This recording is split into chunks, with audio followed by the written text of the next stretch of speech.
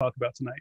So again, for people that just joined, my name is Jamar Nicholas. I'm a Philadelphia native and also a resident. I'm a professional cartoonist, graphic novelist, and author. I've won a few awards for some of my work over the past 25 years.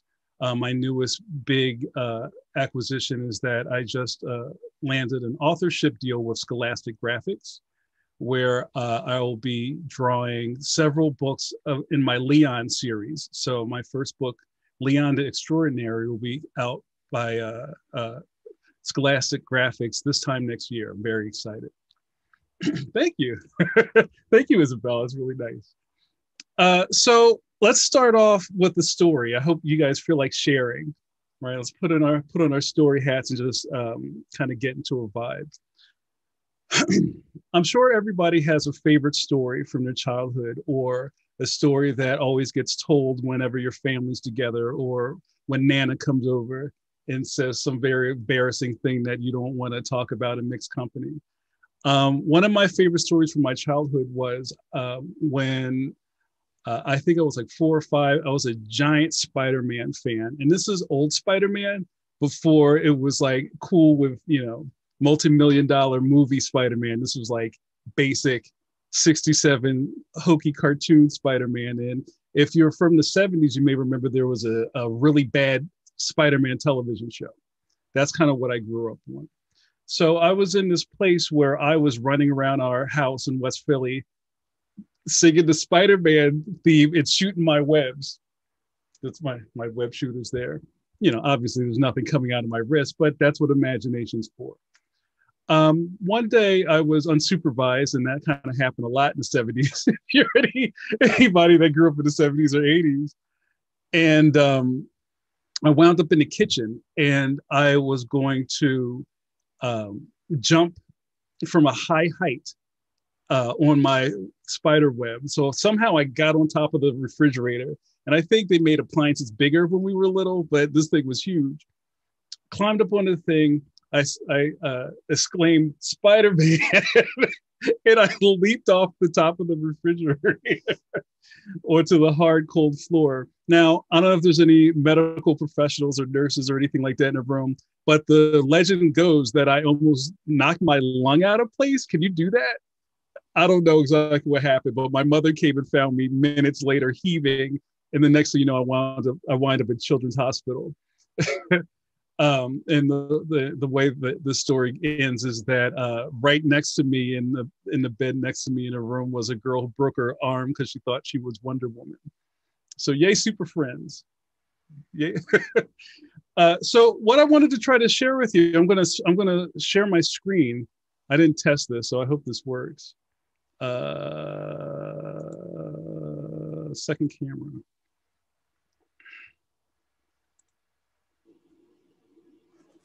Oh, wow, look at that. Okay. So hopefully we can get that focus in a little bit.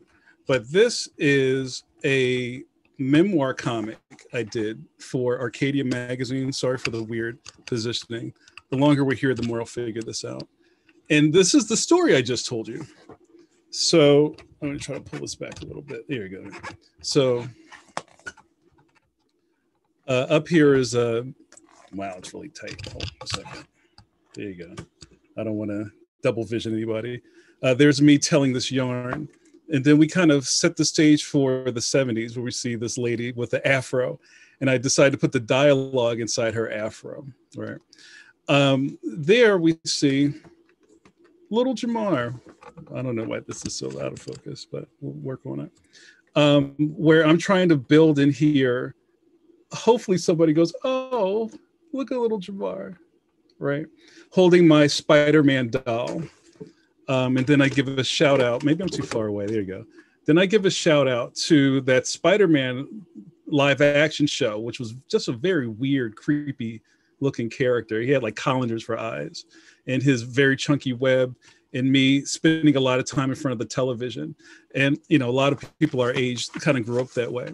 And then here we go. Here's the story of me using my imagination, climbing up, climbing up walls in my mind, but I'm really sliding down the stucco walls in my house. And there's the fridge. And here we go, climbing up, whip, jump, boom. So in this little story, I don't get to tell the tale about the little girl, but you get it. So what I'm trying to do here is create with this kind of like sweet caricature of me, hoping that you will kind of connect with the story in a different way. So beyond me just saying, hey, you know what, when I was a kid, I jumped off the fridge. Like, okay, that's a cool story. But what I'm trying to do and what I hope I do in a lot of my work is have some sort of lasting connection with the reader, right? You want to tell stories that people feel obviously empathy for, but also kind of connect in either wow, I feel sorry for them, I feel bad for them, I feel something for them, or that there's a connection like, oh, that happened to me, or I understand how you must have felt because that happened to me or someone in my life. I'm going to stop this for a second and kind of set a couple more stages. So if anybody saw sorry, my dog, that's the wonder, the magic of Zoom. So some of you who may have registered for this event saw the flyer, which had a black and white image with a little boy looking at a jacket. That is from this book here, Fist, Stick, Knife, Gun, A History of Violence, Personal History of Violence, which was a book that I adapted with from the memoirs of Jeff Canada, who is a prominent educator and kids activist in New York. It's less about this guy growing up in the South Bronx, but more about the secret life of city kids, right? So when I designed this book and the story within it, I wanted anybody to be able to connect with this scared kid. It's less about this person named Jeff Canada and more about the feeling of being scared in a big place where you don't have a lot of options. So the story real quick that I put on that flyer was from the first chapter of this book. And I'll just kind of show this real quick where we see little Jeff. I should be used to this by now, who's 4, who has a lot of responsibility on him. His brothers go to the park and then his big brother John comes home and he doesn't have his jacket. So if any of you from that time frame, you kind of know what happens next. Your mother says, where's the jacket? Oh, Mom, somebody took it from me. Can I get another one? No, you need to go back out there and get that jacket. You know the routine. So, Jeff is now in this place where he's being introduced to violence at such an early age. And like, what does that do to you, right? And we all grown up with a lot of kind of trauma in that way. And sometimes you don't register it as that. But when I'm doing books like this, I'm trying to figure out, how am I going to make somebody care who didn't grow up like this? How am I going to make somebody pick this book up who doesn't have a emotional connection to a story like that, but may feel something in their heart to like, or even learn more about somebody who didn't grow up the same way they did. Okay. So what I want to try to do with us tonight is work on memory and work on maybe starting a really small snippet of a character design that you can create that you think may resonate with a reader. It could be a self study, like a self-portrait, or maybe a full body picture if you're proficient at drawing like that. If you aren't, I don't want to make you struggle, but I've seen some really expressive stick figures in my time. And figure out beyond you drawing yourself, because it's yourself and you know how you are and how you feel in the stories you've had. Are there touch points on a character that you can maybe find something to hang some emotion to? Like if you were a young person who didn't sleep very well, you might have like bags under your eyes at an early age. And I know a lot of teenagers that have that like zombie face because they don't sleep a lot. Adding little ticks like that to your character design could start to make the reader ask questions that aren't visibly available or readily available. So I'm going to switch the camera back, and I started to work on something. So this would be a great time where, you know, we're going to talk and draw. There's really not a lot of time in the program where, you know, I expect anybody to do a comic book page, but maybe this could be the start. And I'm going to move this around a little bit. Try to find a better connection for this. Sorry, I don't want to make anybody seasick. I'll try to land this plane really fast. There you go.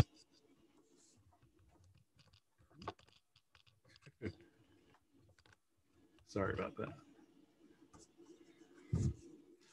So what I've drawn right here real fast, and I think it'll get a little clearer as I start to ink it, was a picture of, is a high school memory of what I looked like going to school on the subway in Philly, as I went to a Craven Performing Arts high school here in Philly. And I was such a problem on the subway because I had this giant portfolio. And I remember ripping the hell out of some lady's stocking on the subway. And, you know, like if you ever been on a, you know, just, you're lucky you got out of the house on time, but then, you know, you got your outfit together, then some idiot kid just rips your stocking wide open. And, you know, I was so embarrassed. And I have a lot of memories of being a teenager, and most of them always revolve around that kind of stuff, feeling awkward, feeling alone in a couple of different ways, and bewildered a lot. Oh, shit, sorry. So I had this picture I wanted to share. I don't know if you could see that. So the little posing kid in the red, that's me. So I created this character of me with that same kind of look. And I've been drawing, I have a couple of memoirs in my head to draw at some point. But what I'm trying to get along in this character design is like bad posture, being kind of like a tall, gangly kid to somebody on the subway or somebody that I might encounter in the street. I may look menacing, right? Just because I'm a tall Black kid. And that's enough, especially back in the 80s, is enough to kind of give somebody pause. But, you know, I'm so worried about my own life and, you know, how I'm going to get through the day or which way I'm going to get home without getting jumped after school. I'm not worried about robbing somebody. So, you know, when I'm trying to tell stories like that, those are the things that I'm more interested in talking about or going over than what people usually think happens with a young person in the city. So, you know, again, I'll invite you to work on your own character design, or maybe if you have a really strong memory or an image in your head that maybe you can start drawing. And I'm hoping by the middle end of our session, we can do some sharing. So if anybody wants to share what they've been working on a little further into the session, I'd love to do that. Okay. All right. So I'm going to switch my camera off. I'm going to try to clean the lens. Maybe that'll help. And then if anybody has any questions while we're getting started, the believer will let me know and maybe we can answer the question. Thank you, guys. Thanks to all the people that are joining today. I know Fridays are precious. So I appreciate the eyeballs. Are there any questions, believer? Anything we can talk about while I get my setup together over here?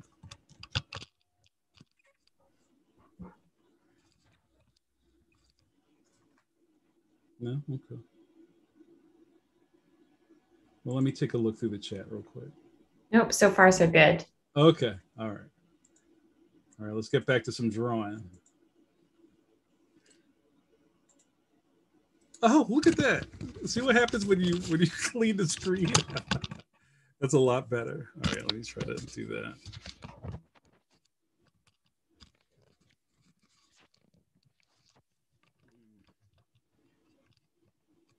you go, that's good. All right, so I'm just going to start inking this guy and see what I come up with. And I'm just going to kind of talk and work. One of the big things with me is the eyes. I mean, it seems kind of obvious, but kind of like the eyes are the window to the soul. And one thing I teach in a lot of my workshops is not short selling emotion you can get out of very kind of simple designs. Kind of like big soulful eyes that may not know as much as you think they do. Can maybe make you feel a little bit, I don't know, I don't want to say sorry, but interested. I remember saying to somebody not too long ago, especially about boys, because I was a boy, that for the most part, the world doesn't care what a 17-year-old boy thinks about. You know, have you ever sat somewhere and went, oh, wow, Ricky, that's really great that you told me that. You know, it's just kind of like out of sight, out of mind.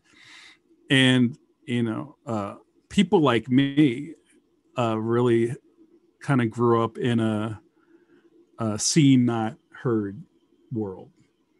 And you see a lot of kids, especially from where I grew up, try to find a voice, and sometimes maybe not the best way.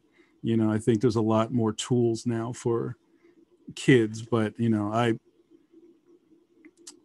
found a voice riding the subways and writing on walls when I was a kid, you know.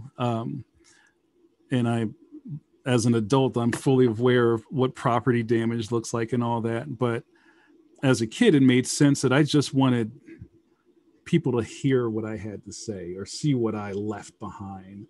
Kind of like a legacy thing that happens with kids, especially when you come from a place where you're not expected to live very long. So there's an immediacy to leaving a mark.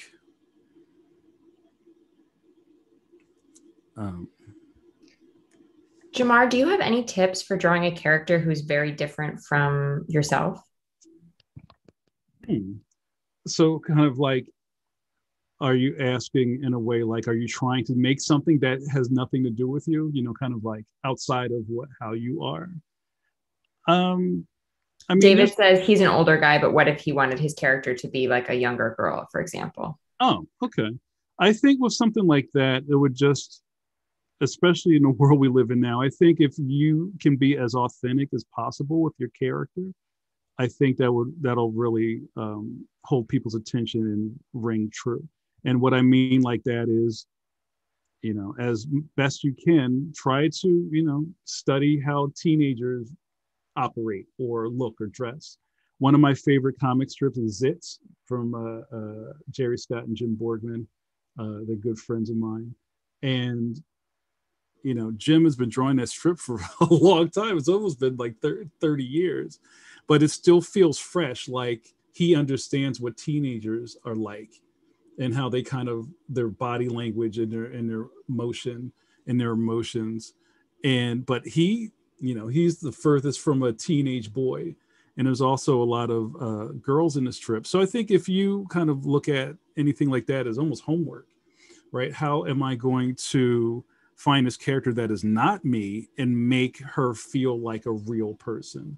So I hope that you're kind of doing research just as an artist. You know, are you kind of studying your subject or trying to find something that would, like, you know, there's got to be a reason you want to have this girl as your character. So like what makes her tick, you know? And then on top of that, learning about her, it's just like, how do you make it feel real?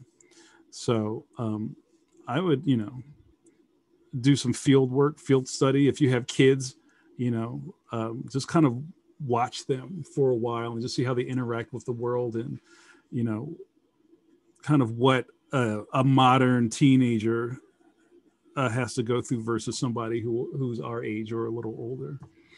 I hope that was a good answer.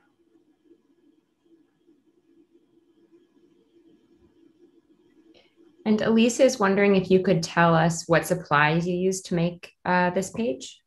Sure. Okay. So what I'm working on right now is just a 11 by 17 Bristol board. You can buy this stuff on Amazon. It's fairly easy to get your hands on. And because I draw comics, I generally draw it 11 by 17 with a 10 by 15 border around it, if you see that. They also sell comic book pages that are pre-printed that has all the rulings and stuff already laid out in non-photo blue. That's not necessary that you get that, but this is kind of what I use. Also, this is one of my favorite pens. This is a brush pen. I don't know if you can see that. This is a Kuretake brush pen. You can get these if you have any kind of like Asian gift shops in your area. You might find these there.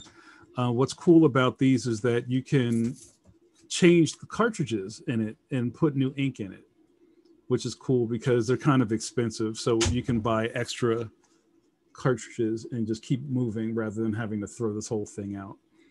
I'm a big fan of brush pens. The thing I like about brush pens is that you get a very different type of line with your strokes versus, just a plain marker or something that you can't vary your thick, thin widths with. I usually tell young cartoonists that to a point your supplies don't matter, but then they do at the same time. It's kind of a mean trick to say you can draw with whatever you have around, but if you're trying to do semi-pro work, I would say the best thing is to get things that are archival. Like you can get the wrong kind of pen that'll just turn purple in a drawer after 7 years. If you've ever had any artwork that somebody did with a Sharpie and then you look at it 8 years later and it's just the alcohol has started to run and it's like ruined the drawing. Just try to get archival ink. There's a really good set of pens, Faber-Castell Pitt pens, if you've ever used those. They're like black barreled pens, are easy to find at like the Michael's Arts and Crafts, or microns or things like that. Just something that won't bleed out over time. And good paper is always helpful.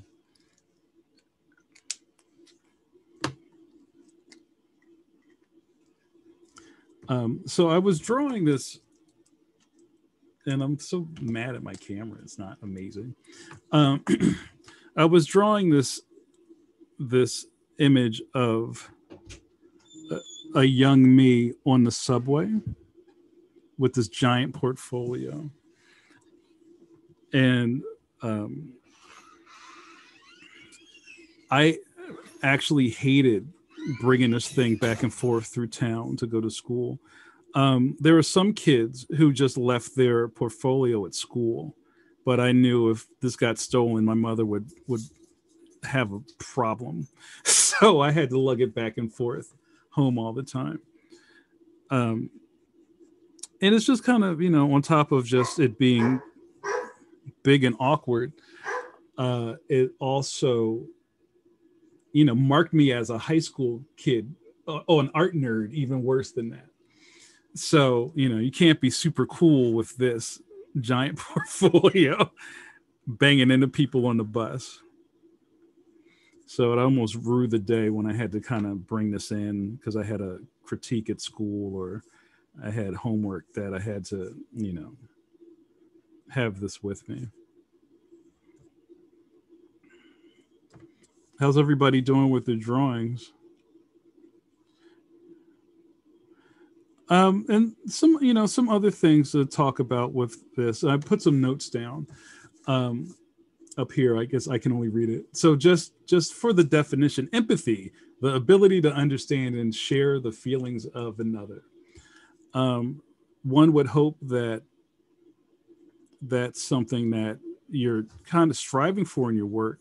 I know that being a cartoonist or drawing personal stories is cathartic in its own way for you, but you also want to hand it to somebody and hope that they feel something from it, right? That's a big part of storytelling, right? You're leaving this thing for someone to discover, and hopefully they, the best feeling in the world is for somebody to take your book and hug it. Have you ever seen that? It's like, oh, I love this book, right?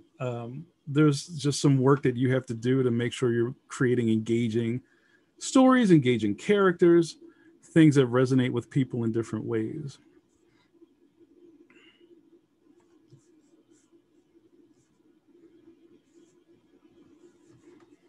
So some other things about drawing from memory or memoir is think about, this is easy. What do you remember? Like when I started the session with that Spider-Man story, that is burned in my head. I could tell you that story at any dinner party at the drop of a dime.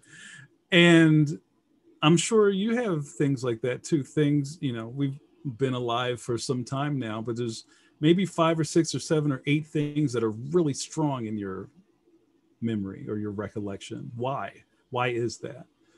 Some other things that I wanted to add to that, when you're trying to recall things from the past or memory, and just in maybe your mental note taking is not just clothes, right? Because especially if you watch a lot of television or you just see how, things are kind of regurgitated these days, the 80s is not neon shirts in arcade games and Ghostbusters, right? And us that grew up in that era know there was a lot more going on than that, but that's easily digestible. So like beyond just those really easy things, like what about color? Like I know I have a lot of memory that involves color. I grew up in Philadelphia. That if you've ever seen that old Eddie Murphy movie, Trading Places, that's the Philly I grew up in. It was grimy and it was smoggy and dirty. And I would say to people, I feel like that Philadelphia to me felt like a dirty camera lens, like somebody smeared like Vaseline across the lens that you're looking through. That's the city I grew up in. And I think that's pretty like descriptive, but that era and time and that feeling of the city resonates really strongly with me. And I think it's a good kind of a character to kind of base things around. So, what about color sensations? And any other emotional connections? If you had a story about that willow tree in front of your mother's house, what was it about it? Maybe the story was, you buried the family cat underneath it, or you broke your arm because you fell off of it. Those kind of connections to things are really strong, and also are really strong to the person it happened to. So when you're storytelling, you have to figure out a way to open that up so that somebody can go inside and feel it for themselves. Some other things to add to that are when you're thinking of recollecting memory, think about years, dates, periods of time, or even seasons. Some strong storytelling will kind of evoke seasonal things without having to explain it, like leaves are blowing down the street. So you quickly get the idea that it's fall, right? Or obviously winter is snow. That's an easy one, or, spring where it's very sunny, but there's, the foliage is out and you might have a light jacket on. So, all those things are kind of tools in your belt to use to help your story along. It's not all just, when, Kenny fell down the stairs, you kind of have to set a bigger stage for things like that.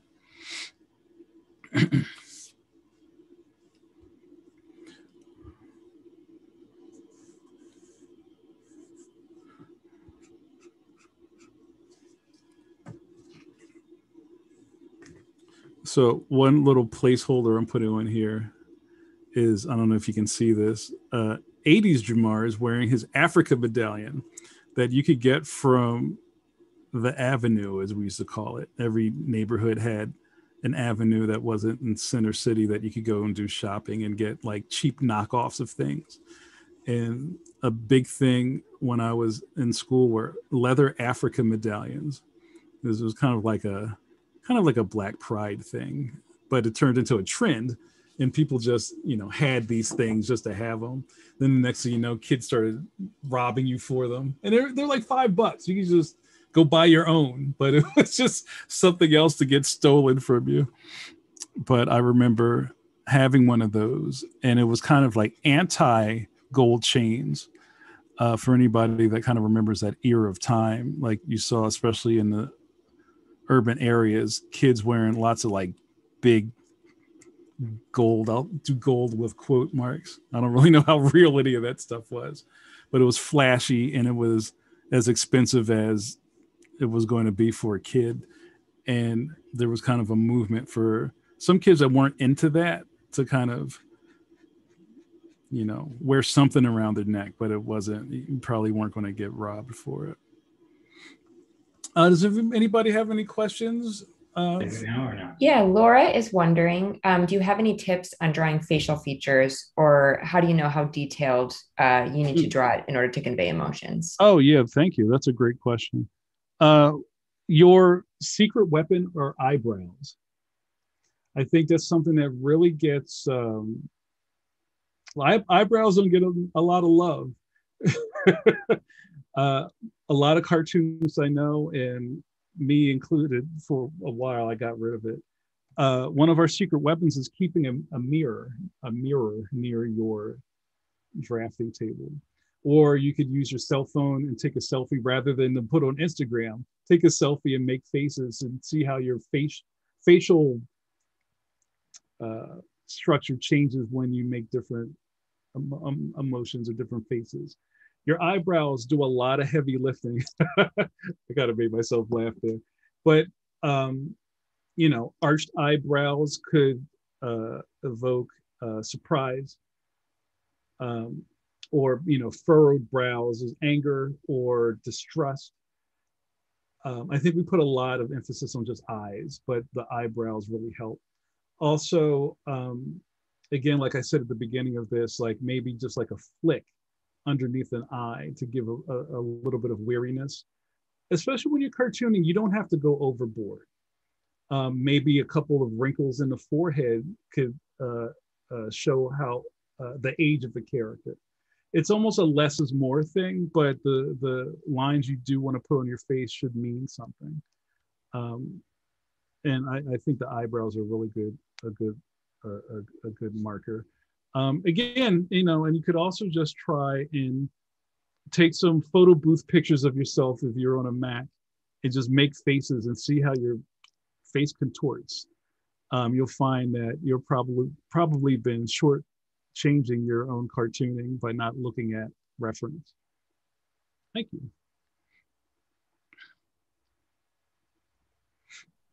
Jamar, should folks be writing anything, or should they just be focusing on the character? Oh, I'm sorry. You can, I forgot about writers. I'm sorry. If you want to kind of like jot down maybe the kernels of the story or its memory, I'd love to hear those too.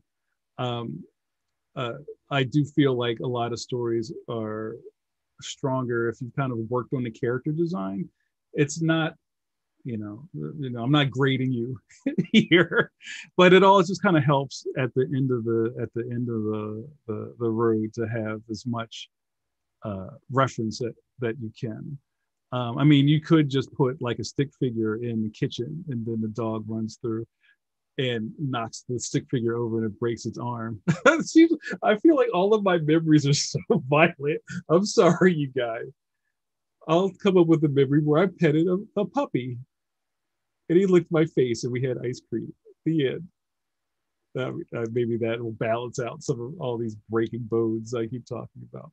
But yeah, if you're a writer and you want to write, please write. Thanks. And I think we're coming up on the sharing is caring portion of our session. So not to say pencils down, but if anybody is getting to a stage where they want to maybe share what they've been working on, you can maybe raise your hand, believer staff, or raise your digital hand with the Zoom emoji, or get in the chat, and they'll get you on screen. And while we wait for people to share, Eric is wondering how you know when a page or a drawing is finished. Oh man, that's the age-old question. Well, really, you know what? There's a thing where, and I said this not too long ago, not to be glib, but if you're on a deadline and you think it's done, right? But if you're drawing to draw, you're drawing to just have fun. You know when something is, it's almost like a gut feeling. You know when you're done and then you go too far, right? There's nothing worse than feeling like you're done and then you just like screw up the face by adding something, or I'm going to use a marker. Oh no, the marker bled. Oh, you should go with your gut. If you feel it's done, it's done. That feeling gets less and less strong the more work you do, and also gets less and less strong the more practice you do. So if you're keeping a sketchbook, if you're like doing drawing almost daily or weekly or whatever, it gets less precious, right? It's almost like the 10,000 hours of mastery type of thing. The more you draw, the less you feel that the drawing you did is special. So you're apt to stop faster than you took one thing, you've been working on the same drawing for days or weeks. And then it's kind of like, oh, let me put some more bells and whistles on here. So I think just doing more work will help strengthen that feeling in your gut. Hope that answered that question. That's a great question, man.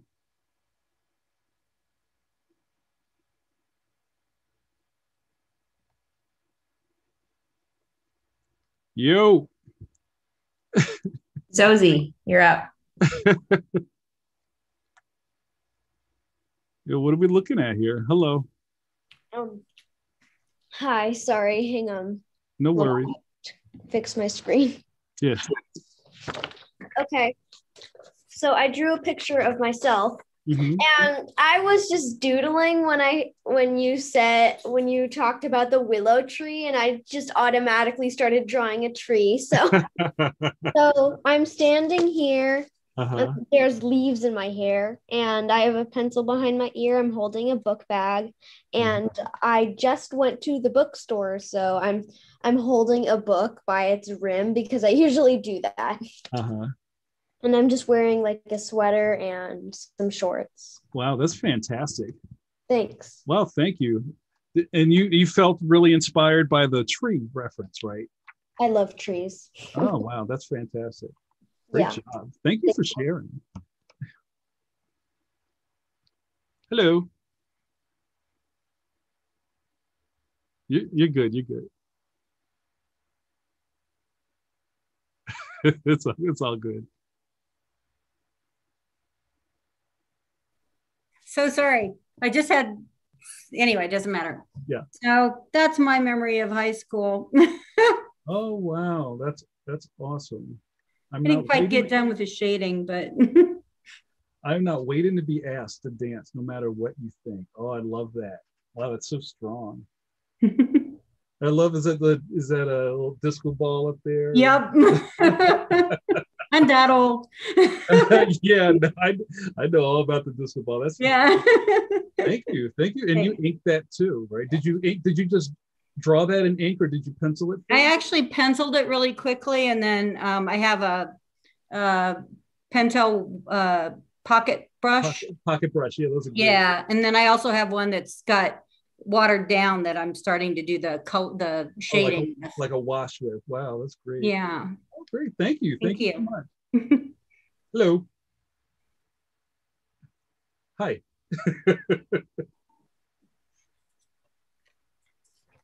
This is a picture of me with my new bike that I liked, but it was a girl's bike because I was a total tomboy and it had flowers on the seat and flowers on the basket, and I didn't like that part. Oh, wow. That's fantastic. What did you color that with? Just these water-based nylon markers. Oh, that's fantastic. I love that bike. I hate drawing bikes. That's a fantastic bike. Thank you so much for sharing. Hello. I can't hear you. Unmute, please. I just finished a film about myself, actually. So here's some more drawings I did. Oh, wow. And then I drew a little comic about when my roommate was told to stay inside because of COVID, and I immediately locked us out. Wow, that's great. You did all that during this session? You're fast. Yeah, thank you. Oh, wow. No, thank you. Thank you for sharing. Anyone else? Hello. Hi. Hi, how are you? Good. How are you? I'm great, thank you. What you got? Thanks for all your inspiration. I drew this little version of me. Oh, wow. I must have been like 10 or something, but I feel like in my childhood, I have a lot of experiences with people kind of being mean to me, like family and stuff. So I kind of went with that perspective. And yeah, so it's kind of me being like kind of mad and sad. Yeah, and I love her outfit.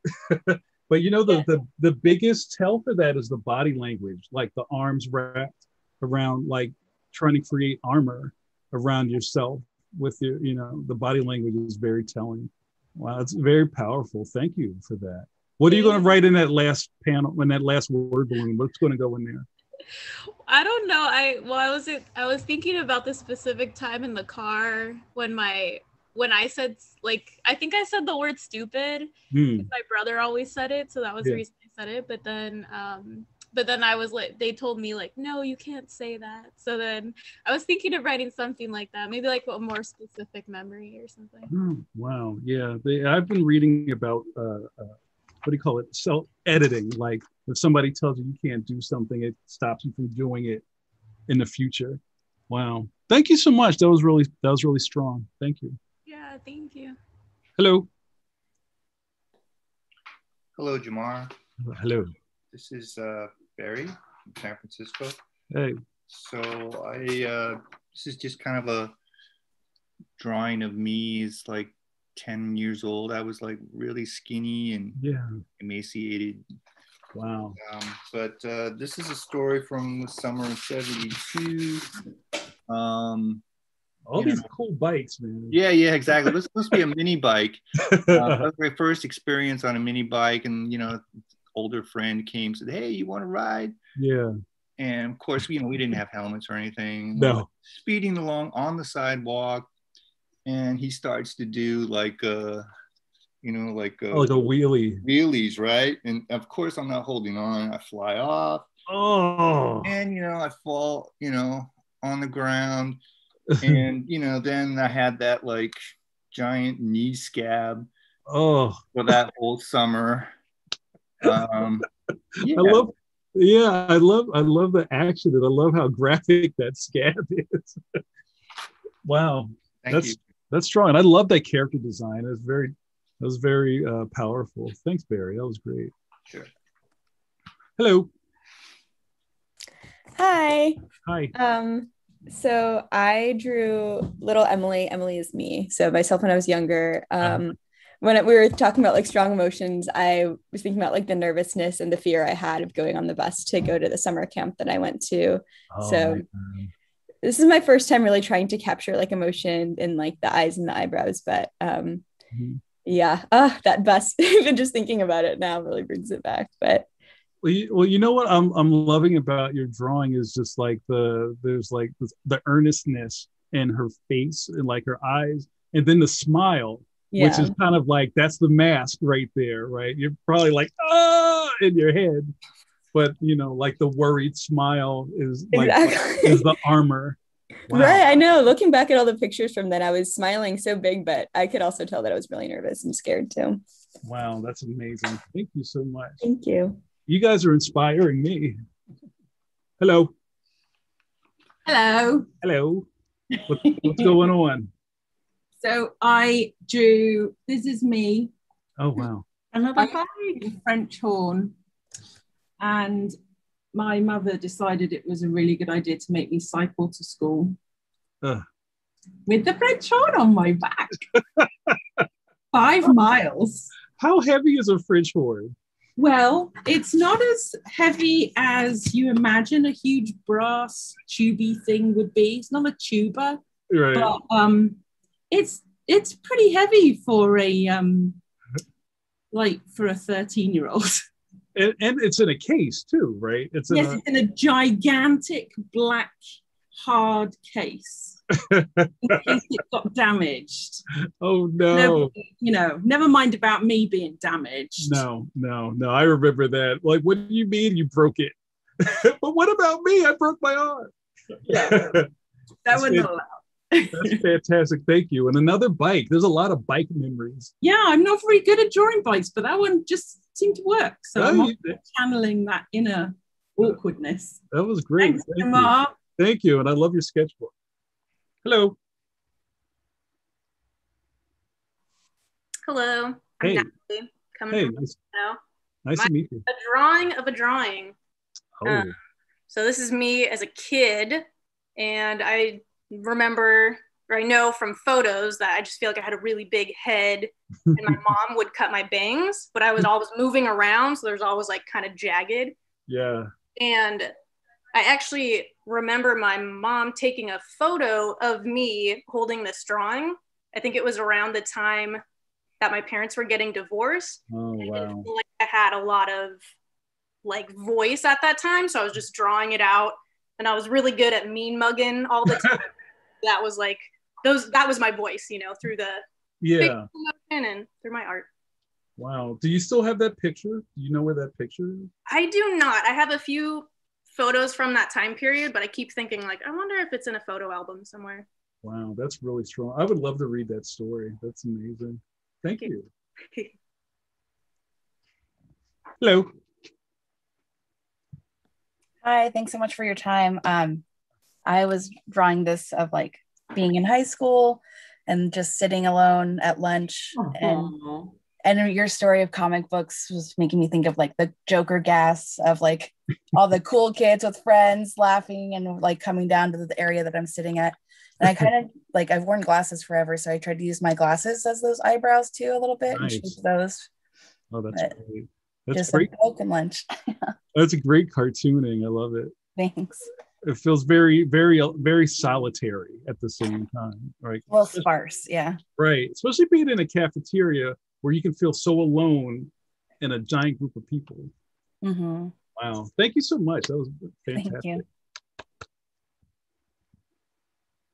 Hello.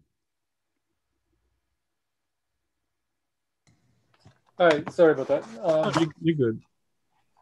So back when I was 10, I went to seminary school, and it was where am I?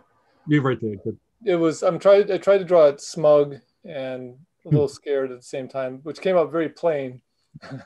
But so I drew the next part is there's like a dozen kids, so I just drew a crowd. After a session of the seminary school and church and stuff like that, we are required to take a shower. And at home we always had towels sitting outside the shower, so I never didn't think about it. We were supposed to pack our own, so here I am without one. Oh no. And I asked every kid if I could borrow one, or use it after they're done or whatever, and the cruelty was pretty apparent. Yeah. Very antithetical to what we were, I don't even know where I am anymore, to what we were learning. Yeah. So it really planted a seed of doubt of whether the Catholicism was legitimate. So, wow, that's really strong. You did all of that. You did all that in the session. Wow, that's amazing. The thing I was concerned about was the expressions, especially in this one. Yeah. And I think I drew it too small. So would you suggest, is that why you draw it in 11 by 17, is just so you get more ability to draw the expressions correctly? Yeah. Sometimes it would be helpful if you just kind of like maybe draw twice as big as you normally do, just so you can figure out how to fit things in. And you know, just over time, it gets a little easier to do. So thank you. Was that the end of our sharing session? Oh, there's hello. Okay, so I did myself at 12 years old, starting high school with pimples, glasses, and it's a public school, but we had an ugly school uniform. And thinking, hoping to make friends, but thinking I'm extremely boring and having this sulking face that doesn't make people want to come and chat with me. So, wow. So that's my memory of starting high school. Well, that's fantastic. Tell me about your satchel on the ground. What was? This is the one we had to go to school. I'm old. We had all our books, and actually it was a terrible one because my mother bought it secondhand, I think, and it wouldn't stand straight. It kept falling over. So every time I was standing with my satchel next to me, it would fall over. And anyway, that was another flaw that I had. Wow, thank you. That was fantastic. I love the watercolor. That's fantastic. Thanks. Very strong. Thank you. Hello. You're on mute. Hi, thank you very much for doing this. No I don't worries. remember if I've drawn myself, at least maybe not since elementary school or something. So here you go. I like it. So this is basically like me as a teenager, and I'm still interested or sort of prefer juvenile things, but you know, aging, and then kind of wide-eyed trying to take in the world. And you know, you've got obviously a maybe more malignant or rebellious image on one shoulder and then the angel on the other. I love it. Yeah, there's some comments in the chat. They love the hair. That's great. I love the Batman shirt. I think it's setting a time frame. What year was this, do you think? Like early 90s. So it was when they had those thick Gildan t-shirts you'd get, the beefy tees. Yeah. It's beautiful. Wow, that's fantastic. Thank you so much. Yeah, and just like one of the props of your character could be, you know, their clothes, just, you know, a name brand that's out of use now, just can quickly set the tone. Like wearing a Coca-Cola shirt was a very 80s thing. Nobody would do that now, I don't think. Is that it, Believer staff? Oh, we're running out of time. It's almost time to go. Am I supposed to do intros or outros? Yeah, you know what? Thanks everybody for sharing your work. Thank you. I've had so much fun. You know, can we do this every Friday? Somebody's going to be mad if I say that too loud. Thank you everybody for sharing your work. If you didn't get a chance to share your work, or even if you did, please post it on social. The Believer staff and myself would love to see it. You can the Believer crew put the tags and everything in the chat with the hashtag Friday Night Comics. Also, if you want to follow me, I'm pretty prevalent on Twitter. My Twitter handle is Jamar Nicholas, one long word. And on Instagram is Jamar.Nicholas. You'd be surprised how many Jamar Nicholases there are in the world. Thank you so much. This has been fantastic. I love that. I love everybody sharing their stories, and I love how powerful sharing memory is. I think our imagination is really important. We have to protect it as much as we can. And also documenting our past helps people in the future. So thank you guys so much for spending an hour with me. And I hope to see you somewhere down the road. So thank you guys so much. Thank you. Thank you. Thank you so much. Thank you. That's what we needed. Thank you. Thank you. You guys